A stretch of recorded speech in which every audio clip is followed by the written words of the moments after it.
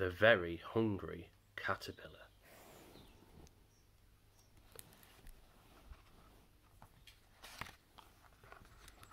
The very hungry caterpillar.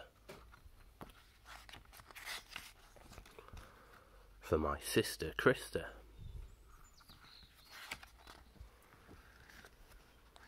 In the light of the moon, in a little egg, lay on a leaf.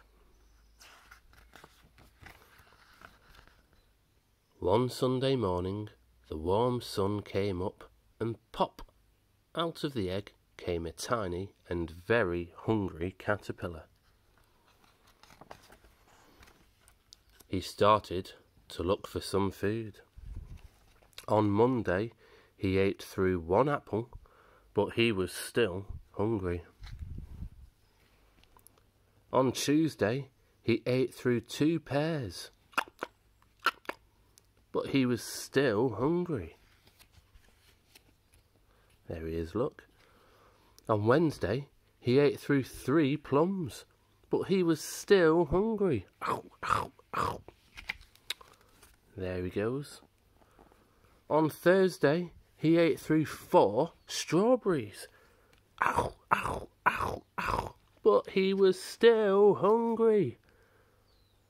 On Friday, he ate through 5 oranges. Ow, ow, ow, ow, ow.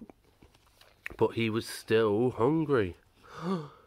On Saturday, he ate through 1 piece of chocolate cake, 1 ice cream cone, 1 pickle, 1 slice of Swiss cheese, 1 slice of salami, 1 lollipop, 1 piece of cherry pie, 1 sausage, 1 cupcake, and 1 slice of watermelon.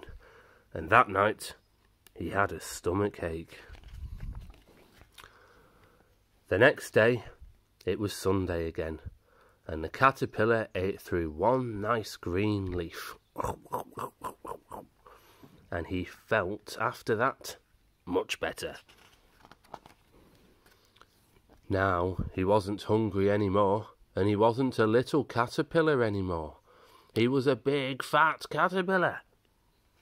He built a small house, called a cocoon, around himself.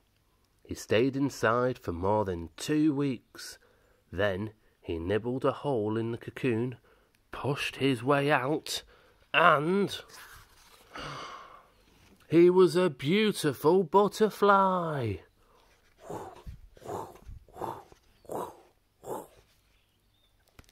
Oh, got a little visitor to say hello. Hello.